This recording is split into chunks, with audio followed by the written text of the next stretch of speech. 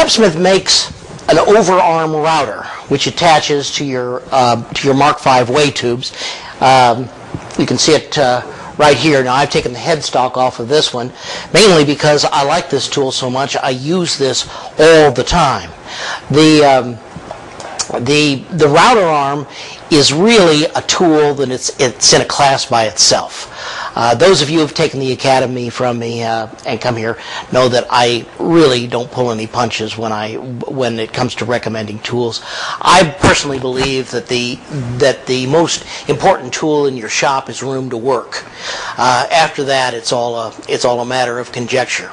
I don't try to sell people anything, and I'm not trying to sell you a router arm, but I am going to try to explain it to you. I really do think this is an undiscovered power tool.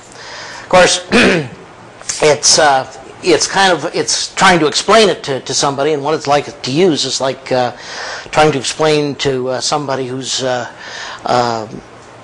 never eaten ostrich what it tastes like. And you think for a minute, you think, well, it's kind of like a big chicken with an attitude. That really tells them nothing. You have to have something to compare it to, and about the only thing you can really compare the router arm to is a router table. So I'm going to go back and forth between these two tools and show you what each does and how it does it. This, so you won't think that I'm too prejudiced towards the router arm. This is a router table that I built a while back for my book Woodworking Wisdom. This is about the 11th router table I've made and designed. There was a time there where I couldn't make these things fast enough for the editors. They all wanted something with a different whistle or a bell hung on it. This has some very nice features, which you'll see as I begin to work with this thing, that make it much easier to use than most router arms. But you'll also see that this has still got it beat. So let's talk a little bit about what each of these things does, and then we'll actually do some woodworking on both of them. Yes, I see you. Katie's hungry. I got one more of these to do, and then we'll go. We'll go. I promise. One more, and then we'll go. Good dog. Good dog. No, I didn't call you back. I can't call you back. Lay down. Lay down. Good dog. Lay down. Good. Stay there. Both the router table and the overarm router convert a handheld router to a stationary power tool. Instead of moving the tool over the work, you move the work past the tool. The router arm holds the router above the work. The router table holds it below the work. The thing of it is that because of where this is mounted and how it's mounted, you get one more possibility out of this, and I'll have to show you as soon as, if Katie will move. Sweetie, there you go.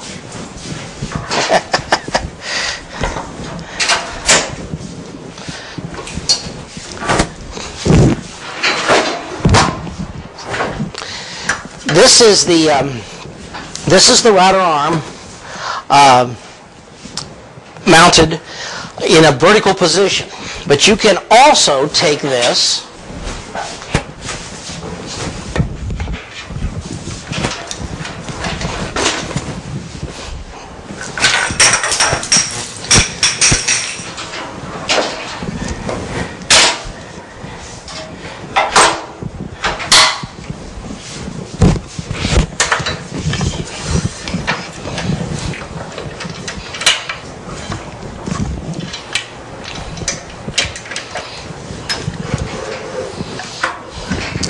and lay it down and route in a horizontal position, like that. This is tremendously useful for some operations like tenoning, putting grooves down the edges of boards. It also, as we'll see later on, is useful for making raised panels. You just can't do this with an ordinary router table. But for right now, for just today, we're going to route with this in the vertical position only. And I thought what we do is we do two operations that you can accomplish on both these tools, and show how they're done on each. One would be a joinery operation. We're going to make a mortise. The other one is a decoration operation. We're just going to shape an edge, and you'll get a sense of the procedures for both.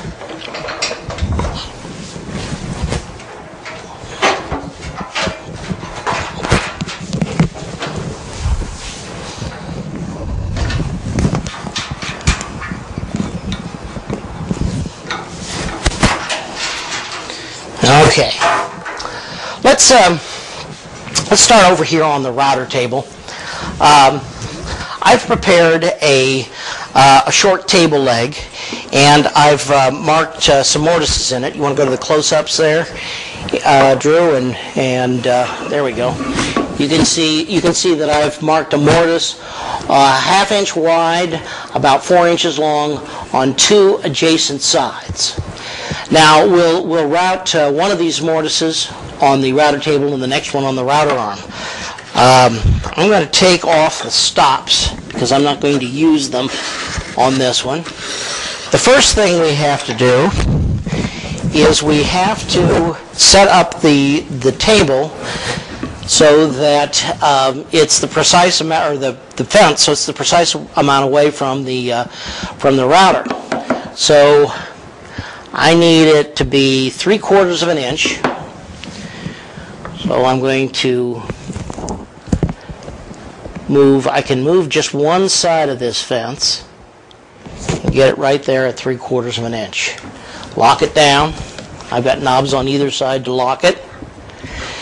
Now, when I route this, I'm actually going to have to drop this onto the router and then make my groove. The problem is once I do that, I cannot see my marks. So what I'm going to do here is I'm going to put this piece of wood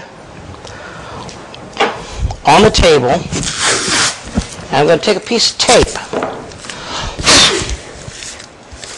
and I'm going to put this tape right here in front of the work. I'm going to make two marks on this tape. First of all, I'm going to take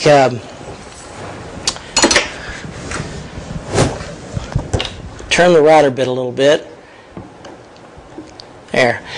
That's as far over to the left as the bit will shove that engineer square.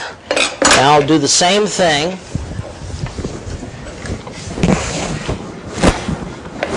And that's as far to the right as the bit will shove the engineer square.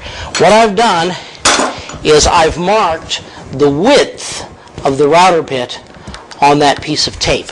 So I know right where I can stop and start my cuts. Now, here I'm going to, if I do this side right here, I don't have any marks. So I'm going to have to take a square and transfer my stop and start marks to a surface that I can see while I'm routing. Okay, we're ready, I hope. Now I'm going to use a foot switch for these routing operations. I like a foot switch because it lets you keep both hands on the work. I'll turn the router on. Foot switch is working. All right.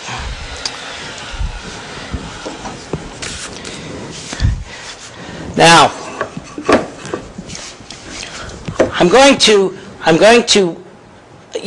actually drop the work down on top of the bit and then feed it forward. Well, first of all, I line up the right hand marks and then I line up the left hand marks. So let's try it.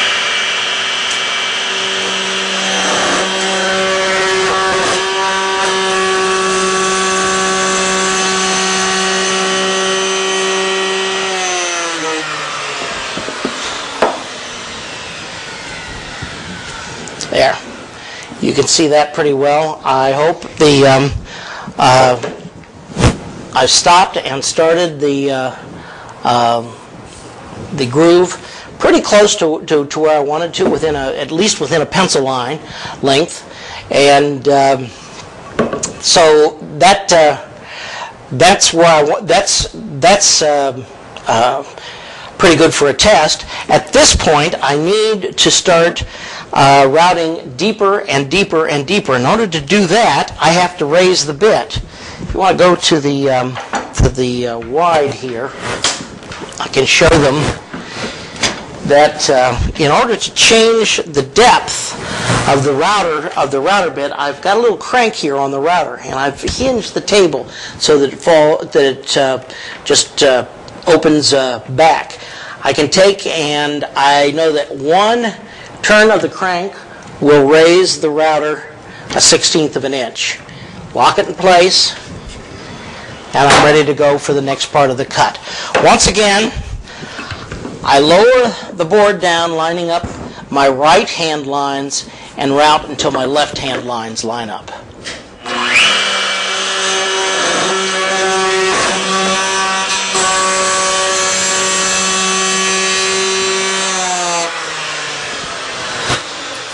For some reason, that wanted to jump there in the middle of that cut, but that's I would continue like that until this mortise was as deep as I wanted it. That's the procedure for routing a mortise on here. Let's go over to the router table. I'm going to line up to route the other mortise. Now, on the router table, let me show you here, if I can. You've got a lever, and this raises and lowers lowers the router. If the lever is in a position where it's going to interfere with the router or hit the router, you can pull this, loosen this, pull it out, and you can change to any other place. It's a rack and pinion gear that can be positioned anywhere you want it.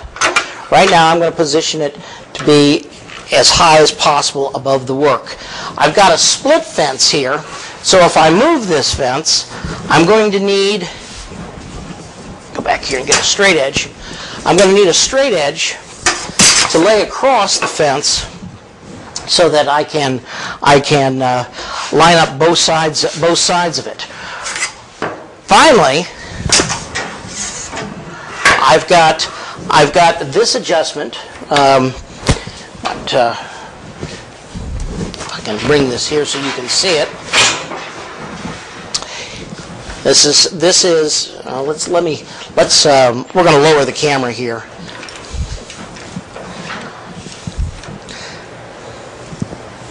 But this is just your table height adjustment, okay? And by using the table height adjustment, you can adjust the position of the table anywhere you want it. So we're going to take this table out, and simply, now at this point I never even have to touch that square or do any measuring. I just bring my router bit right over my marks for the mortise and lock the table down. Pretty cool, huh?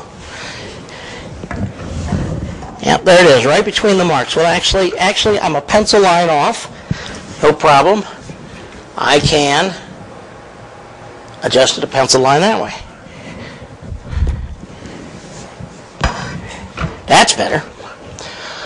Okay, let's go back and cut this. Now I don't have to put a piece of tape on or do any other measuring. I do have to plug this into my foot switch here, which I'll...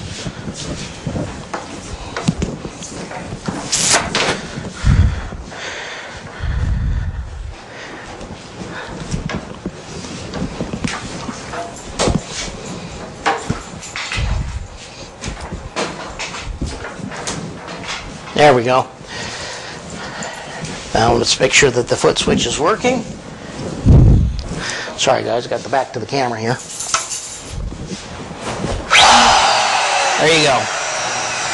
Now, feed is going to be left to right here. We've got to cut against the rotation of the bit. So glasses, hearing protection.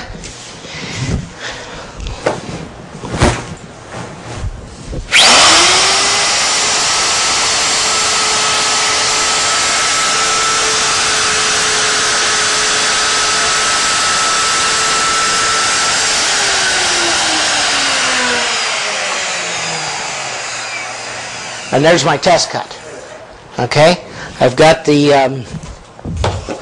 I started it here, stopped it here.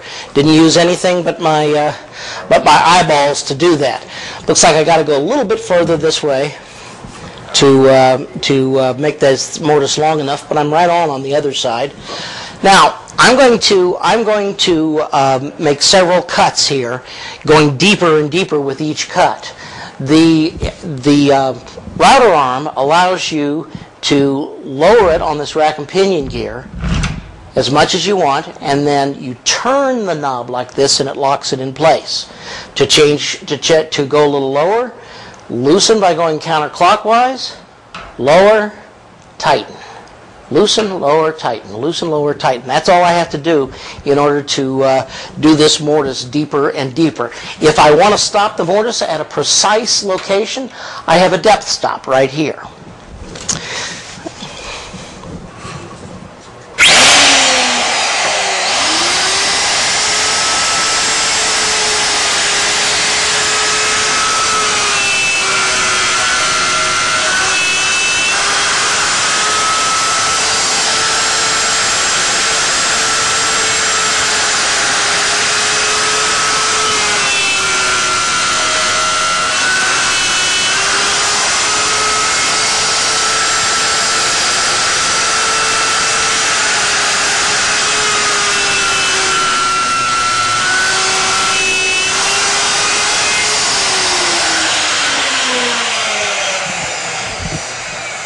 You can see how simple that is. I've cut that thing almost a ½ an inch deep now in the time that it took me to do 1/8 of an inch over on the router table.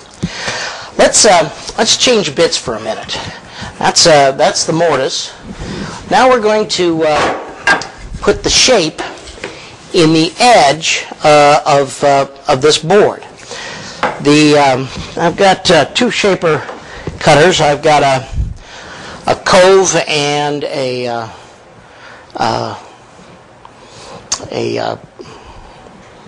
what would that be? A bead. So let's use the cove over here and the bead over here. Now you're going to see here in a minute what it's like to change the bits in both of these things. Let's change the bit in the router arm first, or the router table first. Okay, I'm gonna just step out of camera for a minute and adjust one of these cameras on the router table so that Drew can see it from two different angles. There we go. Okay. Now, in order to adjust this, I told you before, it goes up. I have a locking mechanism over here. Unlock the height clamp and lower it until I can easily reach the collet, loosen the collet,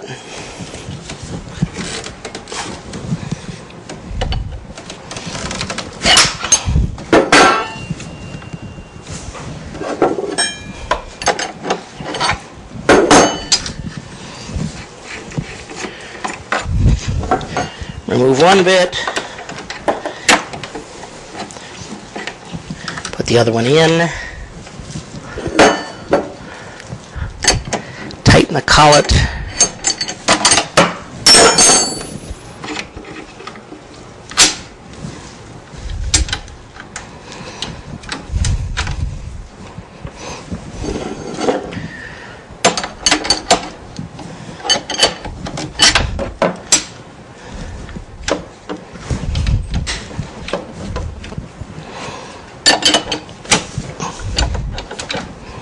there we go.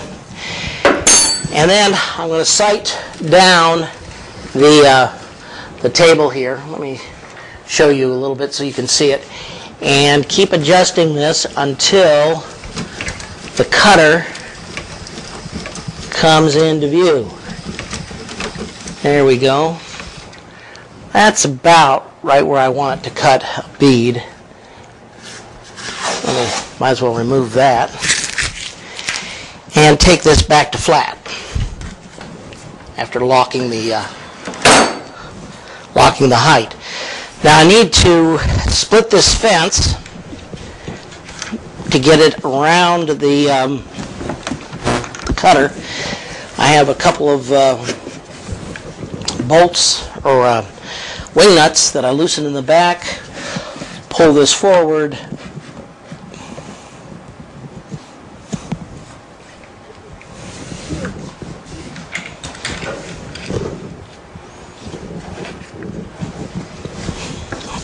Lock down the fences.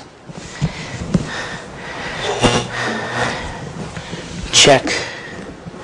What I'm doing is making sure that this bit has a guide bushing on the top, and I want the fence, the plane of the fence, to be even with the outside circumference of the guide bushing. So there we go. We're now set up to make a roundover on one edge of this board. So let me return this so you can see what I'm doing.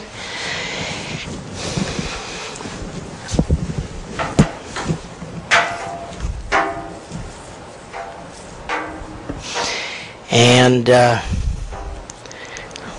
change plugs again.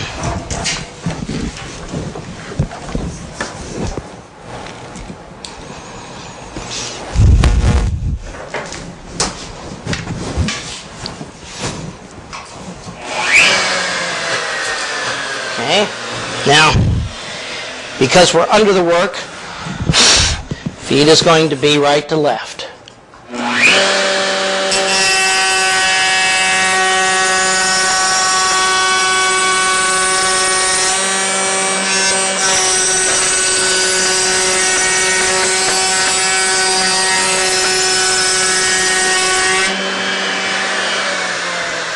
Now,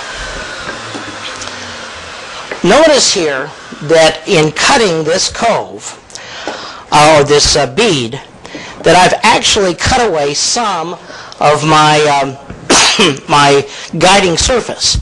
I had this thing resting flat on the table, the one edge flat on the table, one face of it flat against the face of the fence.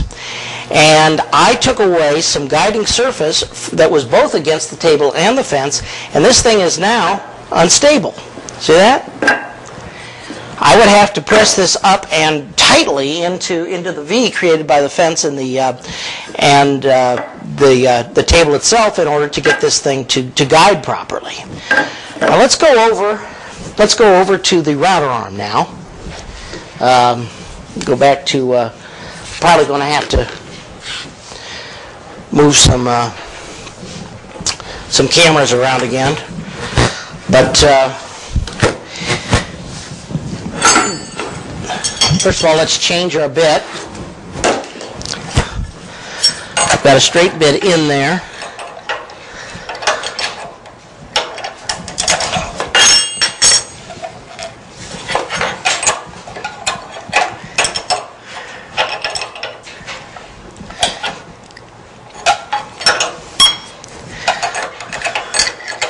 Sometimes it's a little hard to go from a machine that's under the work to a machine that's over the work, because that old adage, righty-tighty, lefty-loosey, gets all turned around.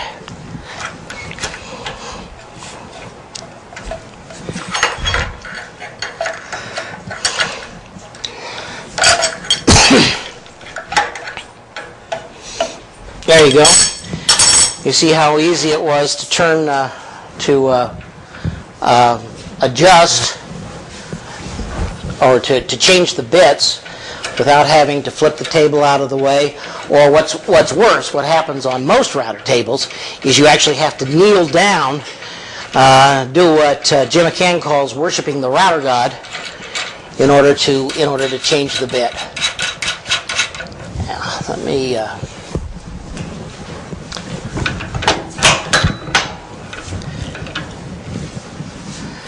Now we're going to cut a cove in the back end of this.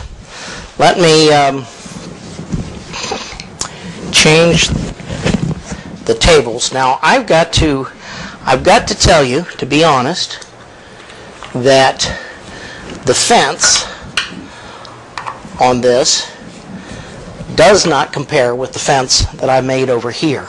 This is a much easier to use fence, and I am working on a jig that for this that should make the fence for this particular tool a lot easier to work with.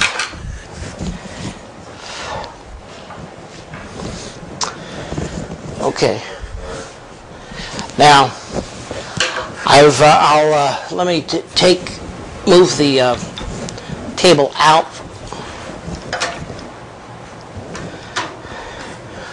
Once again, let me get a straight edge and see whether or not the pilot bearing is even with the fence. It is. Clamp that down, lower the guard.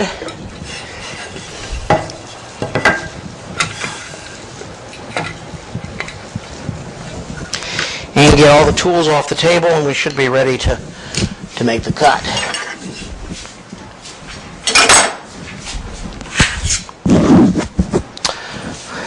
Well, not quite ready. We have to, of course, change the foot switch over. I like these foot switches. I like them a lot for routing tools and scroll saw. They free up a hand, and they're actually a great safety tool. You have to remember, though, when you're using a foot switch, you have to remember to when you're changing to bit, to turn the router off if it's plugged into the foot switch. You don't want to accidentally step on the foot switch while you're changing the bit. Once the router is in, then you can turn it back on. Let's test it. Looks like we're okay. Everything is locked down. Oh, hearing protectors. Drew is yelling at me. Absolutely. Just a little aside. Routers generate very high frequencies. High frequencies are the most dangerous of all. Their effect on the human ear is chronic over time. They diminish the hearing little by little. You don't know you're losing your hearing, but pretty soon you're saying, "Hey, what?" to everything.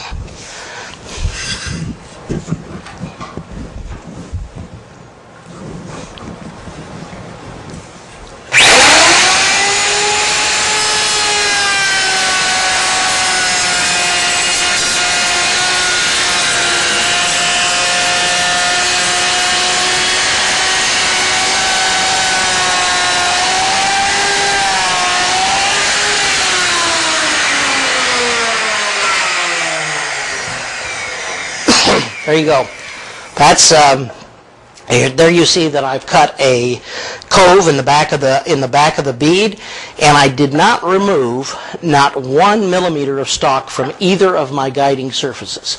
The stock remained stable if I would need to make another pass. If I was doing it on a router table, this would be my stock at this point. It wouldn't stand up at all. But this is easier to handle, and once again, I can see what I'm doing as I'm making the cut. So, if we go back to the wide angle, that's really Overarm routing 101. Just seeing what it can do in comparison with a fairly good stationary routing tool. And as you can see, in making the comparison, there really is no comparison. This is in a class by itself. And I'll show that to you, I'll prove it to you over the next 4 installments. Thanks.